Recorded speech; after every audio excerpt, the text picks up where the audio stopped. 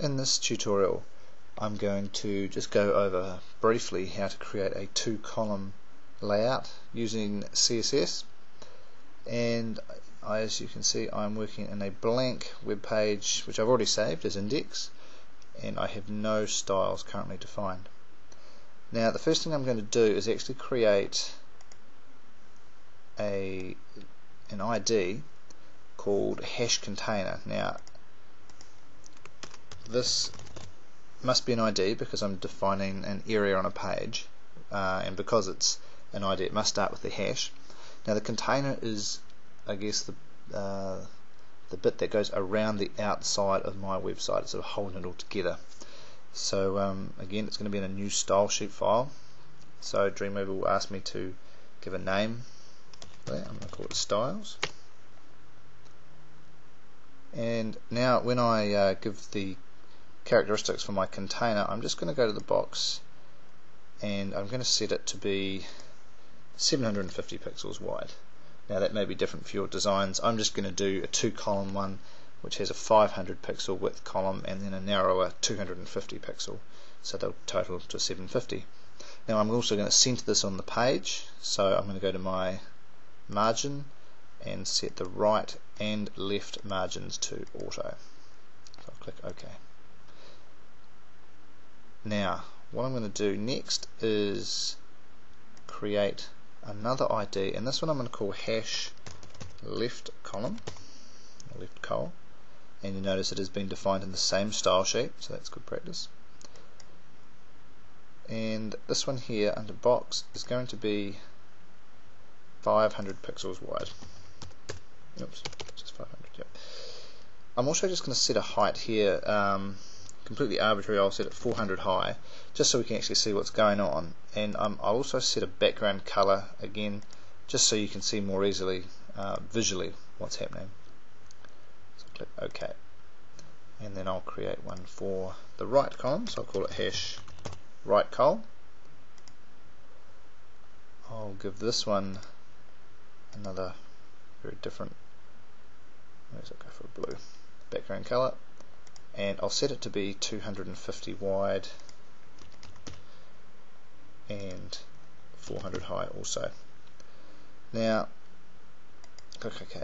So now I'll just go to my split view here. So when I insert my first div tag, which I'll do here, and I insert my container initially, this first one,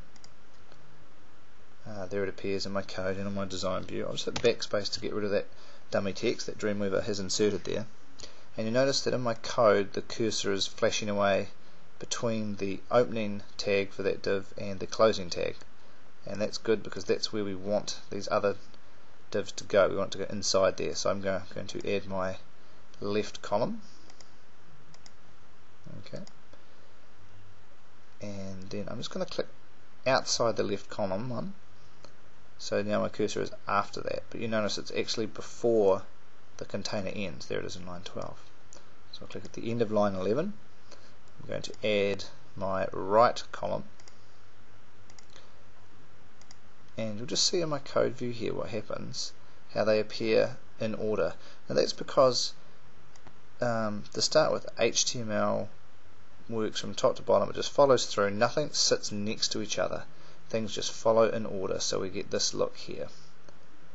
Now what we need to do is we need to break that, and we're going to break out these two elements so that they float next to each other. Now to do that I'm going to come over and I'll just double click on my left column, and I'm going to use this property under box category called float. Now I'll float my left column to the left, click OK, and then I'll go to my right column and I'm going to float that one again under box, float that to the right. And you can see now on my design view, and I'll just click on design view, you can see now how they sit next to each other. So that is using the float category, or float characteristic. Now just one other thing to be aware of before I finish, if I decide to add a footer at the end of this, so just add a new one, and I'm going to call it hash footer,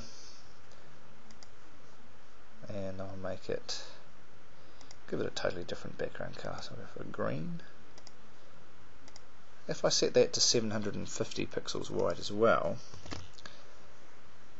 and I want this to appear down the bottom of my page, what I need to do is, beneath the float there's an option for clear.